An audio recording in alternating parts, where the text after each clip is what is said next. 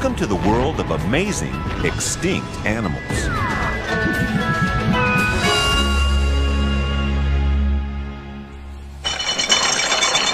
Over here, Mac! Watch it! Go left! No, right! Hold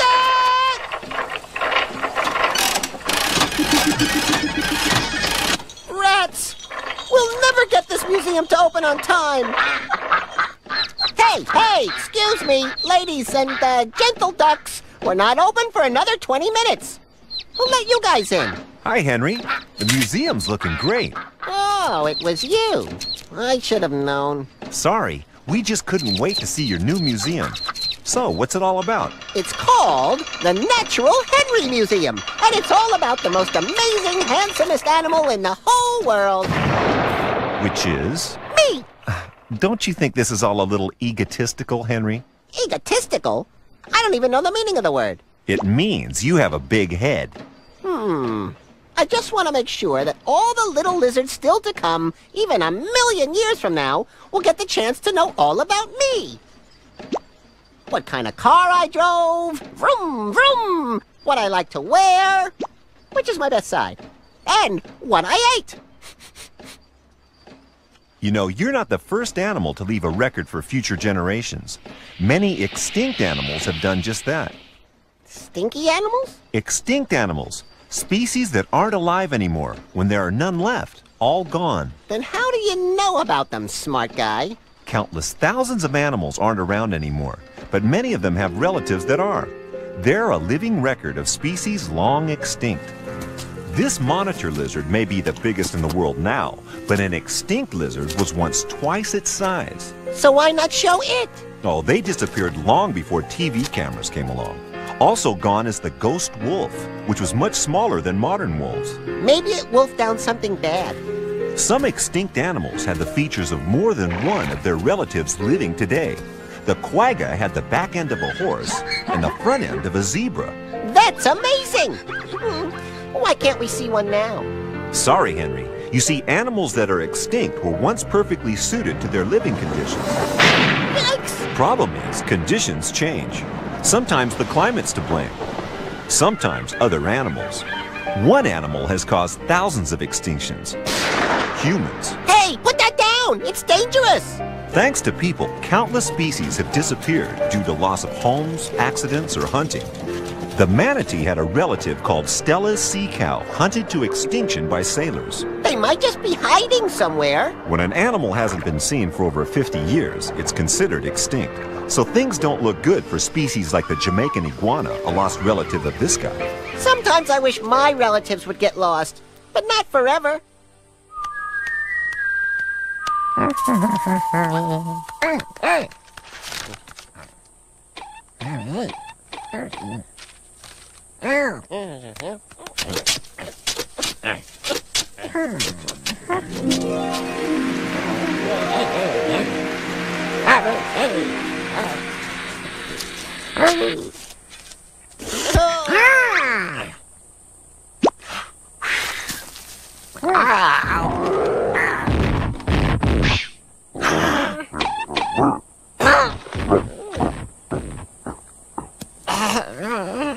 Okay, pour the concrete.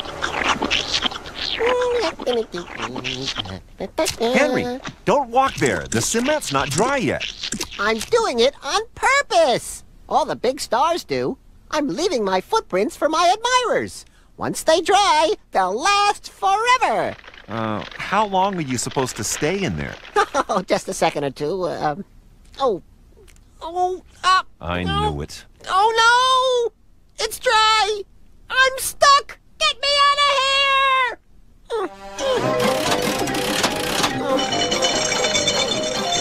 Hey! Stop it! Oh, no!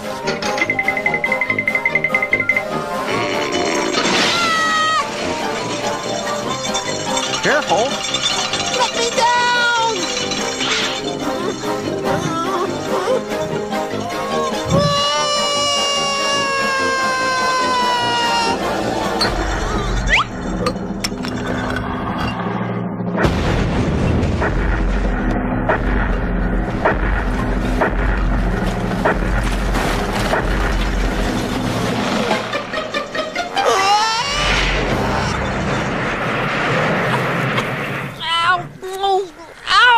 Henry, are you all right?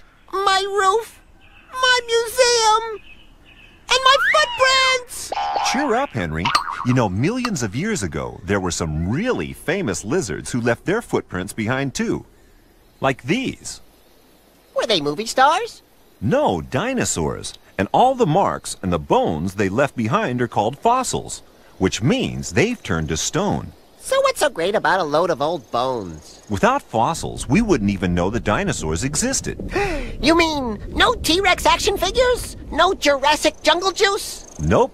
If it weren't for fossils, we also wouldn't know that birds all descended from this, the Archaeopteryx. Archaeopteryx? Archaeopteryx, a flying reptile with feathers. Some guys just have to be different. Fossils of plants help us picture the world as the dinosaurs must have seen it 200 million years ago. Ah, the good old days for us reptiles. When the Arizona desert was nothing but swampy forest, where giant trees towered over a prehistoric landscape. So what happened? Floods knocked them over, and they were buried deep in mud. That's what I call a forest mire! Down in the mud, an amazing transformation took place. The swamps dried up. The trees turned slowly to stone over millions of years, and when the earth around them eroded away, The tree fossils were uncovered. leaving us with this, the petrified forest. Petrified? How can a forest be scared? Petrified means turned to stone, which is all that's left of the dinosaurs in the world they knew. So even though they're extinct, we can still say, dinosaurs rock! Oh, brother.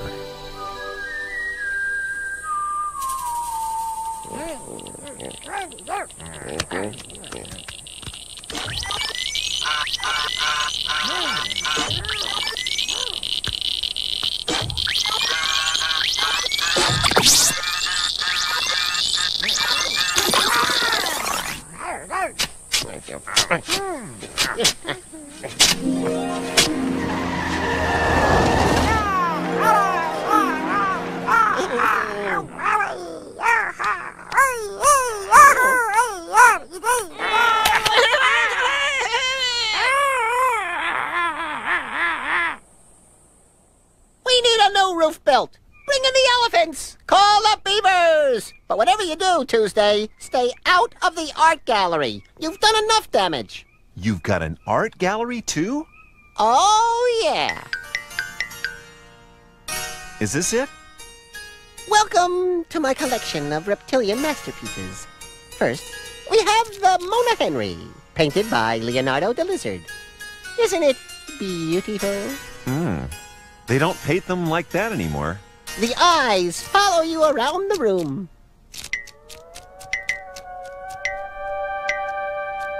Maybe you prefer something modern, like Pablo Picasso.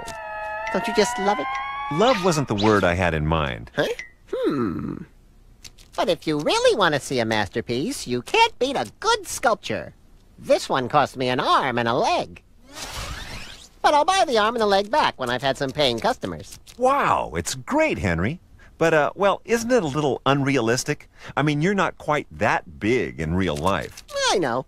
I want little lizards in the future to think that I was big, big, big. Besides, if extinct animals can leave giant fossils behind, why can't I? Because not all of them were big either, Henry. Even the extinct relatives of some giant animals were surprisingly small. It wasn't all giant lizards and mega mammoths in prehistoric times.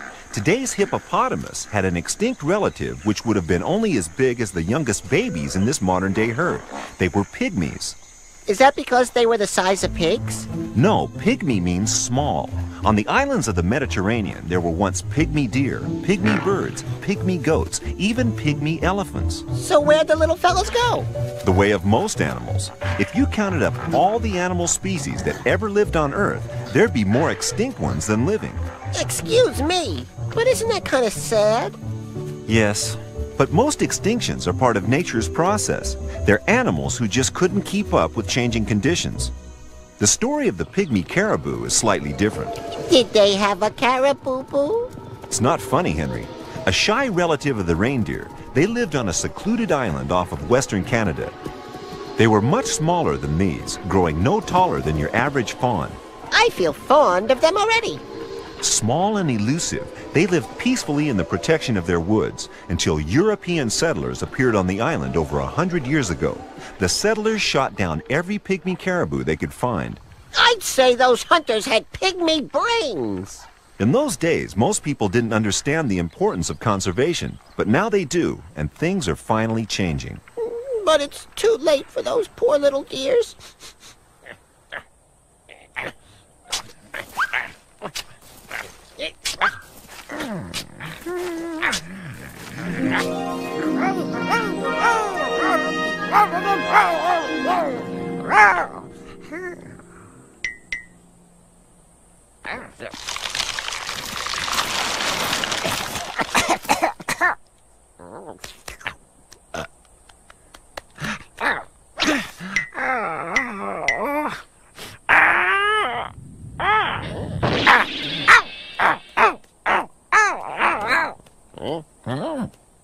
Henry! Henry, it's time for your report on the elephant bird. What? Now? Yes, now. Out of my way! Journal lizard coming through!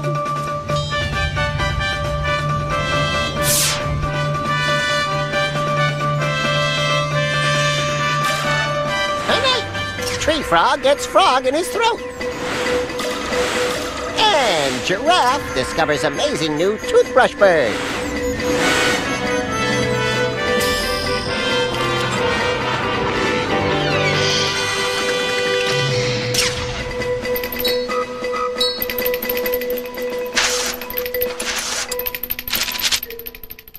But now, our top story.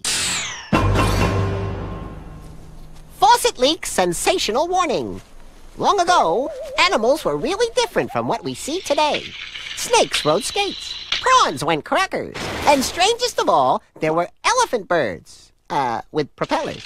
They flew low to the ground to avoid meerkat radar, which was easy since radar hadn't been invented yet. Taking off was no problem for elephant birds, but landing was. They flew around using soft animals to land on, causing many species to become extinct. Dinosaurs, dodo birds, and lounge entertainers. Only the rhino was truly safe. Some think these elephant birds have disappeared. Actually, they've only faded slightly. So look out, wear a helmet like this, and watch for falling peanut shells, 'cause you never know when an elephant bird might land on you. And next, the weather. The weather? The weather I got it right, or whether I got it wrong. Take a guess. Rats. I think you got your elephant birds confused, Henry. What? You mean one of those guys? Where are the propellers? I'm talking about on the African island of Madagascar, where there used to live a species of pygmy elephant. An ancient legend tells of an elephant bird, which could carry as many as 4 elephants in its enormous talons. That's one way to win a talon contest. The bird was called the Roc. Excuse me, rocks can't fly. This roc could.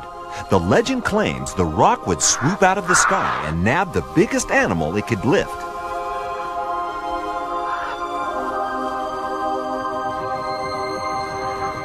Hey, you guys! Who wants a free rock ride? Then it would take them back to its nest and eat them. Don't look at us. You're an elephant bird. Go hunt for elephants.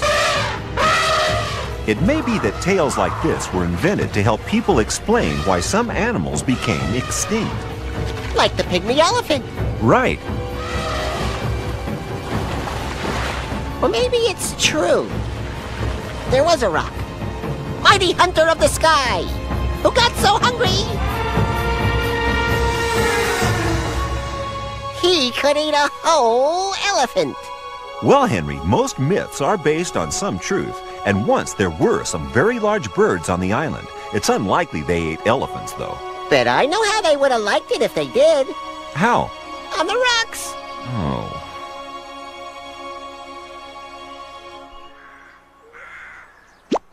Tuesday! Where's my new roof? If you want a job done right, don't ask a crab. Lucky we're having such nice weather, or it could be disaster for your museum. Yeah! All we'd need is just a little rain and the whole place would be ruined! Ah! Quick, Henry, cover up your exhibits before they're destroyed. I told that Pagecko guy to use watercolors, but that's ridiculous. Oh no! This bad weather is wrecking everything! My museum, it's a disaster! Don't you think you're exaggerating just a little, Henry? Hey, you aren't opening a narrator museum in 10 minutes. Yikes, look at this. Animals all have to put up with a little rainy weather. Your customers should be used to it. What if it doesn't stop? Well, major weather changes can cause problems. Yeah, like wet seats in the snack bar.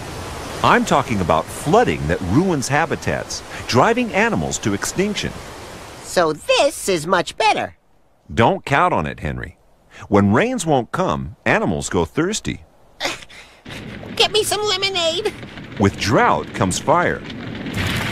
More animal homes are lost. Proof that natural disasters can cause natural extinctions. Count on you to look on the bright side. Why don't they just move to new homes? People can often move away from a disaster, like a volcano. But many animals have no choice. Once their environment has been destroyed, that's it.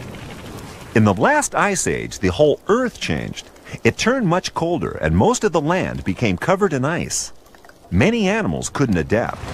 When the ice disappeared, the animals went with it, all due to natural causes. Talk about your hot and cold running weather. At least those walruses can handle the cold. Thank goodness for blubber. Right. Species that have adapted well to environmental changes can survive for millions of years. And I was worried I might lose customers before I even opened the museum. Don't worry, Henry. Okay, but I might install central heating, just in case there's another ice age.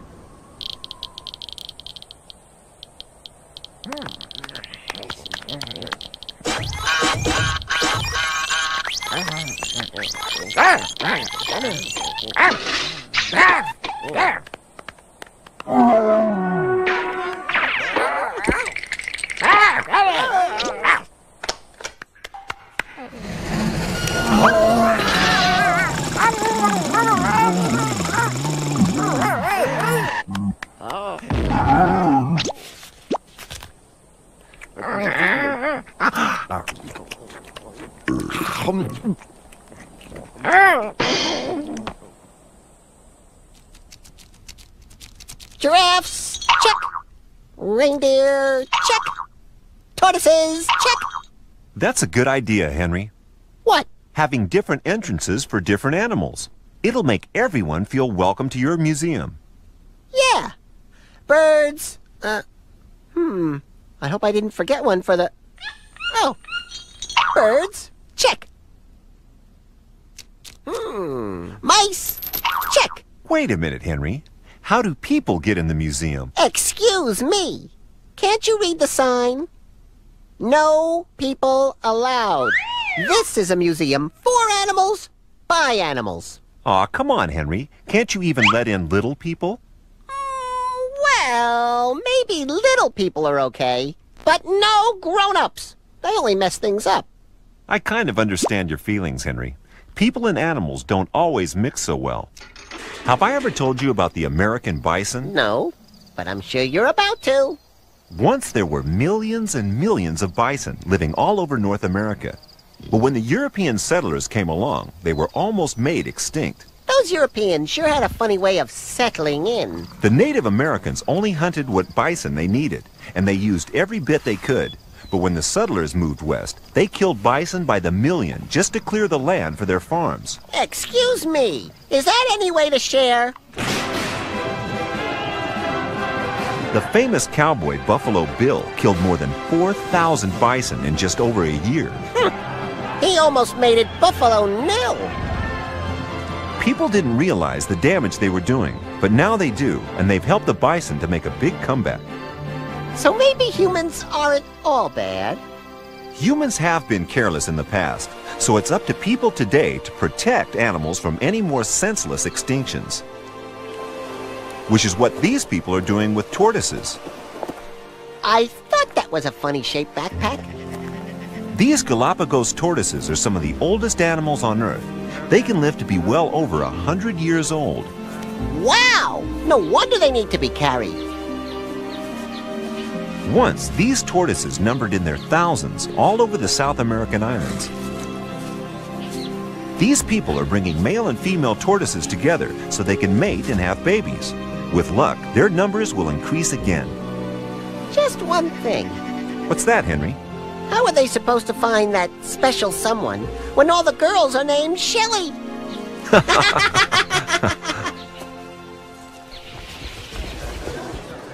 And now, ladies and gentle lizards, it's time for Henry's amazing Golden Gecko Award. The winners of my all-time best extinct animals are... In third place, the Tasmanian emu, who sadly couldn't be here this evening. The award is collected by his Australian cousins on his behalf. The last survivor fell into his owner's swimming pool and drowned. It just goes to show, feathers and water don't mix.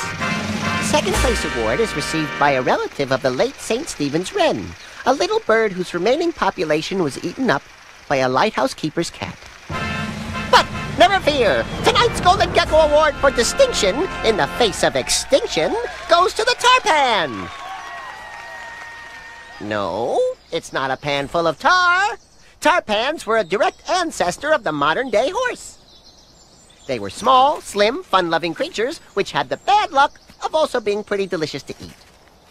Or so thought the people who just couldn't get enough of them. By the year 1900 or so, they had spun out of existence. But extinct isn't always forever. All the genetic information, which made the tarpan happen, is still going around in the horses of today. After years of careful selection and crossbreeding, animal experts can now present to us these frisky little ponies they say are a dead ringer for the original tarpan. An amazing happy ending. And we can now see for ourselves. The tarpan is intelligent and graceful. Plus, it's especially attractive when photographed in slow motion at sunset. So, for going over the brink, becoming extinct, then climbing back into the rink. Here you go, tarpan. This golden gecko's for you. Henry, it's time. The museum is opening in 2 minutes. Shouldn't you be getting ready? Just a few last-minute touches to the most important room. Which one? The gift shop! Look, I've got cool toys and yummy candies and this great toy car and, loads of stuff. Honestly, Henry, I can't understand why you're so concerned about being remembered like this. Are you kidding? What if us lizards became extinct too? Ever since the dinosaurs went, we've been pretty sensitive about that sort of thing. Okay. I guess I understand your concern. But there's really no shortage of lizards at the moment. How do you know? Have you seen the line outside? Wow! I haven't seen so many lizards in all my life. See, Henry? At least some amazing animals don't have to worry about becoming extinct. Thanks for coming, everyone! Okay, kids, form a straight line. Welcome to the Henry Museum!